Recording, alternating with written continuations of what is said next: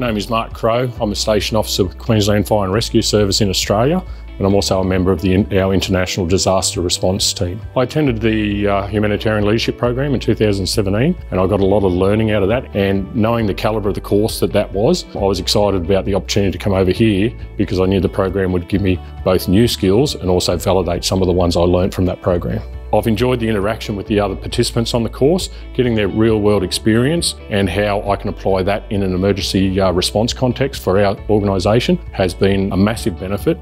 By having an understanding into how the humanitarian system works, it's going to provide us a better understanding of the humanitarian world, so when we deploy into disasters and work alongside those actors, it gives us a better understanding on that world and how we integrate.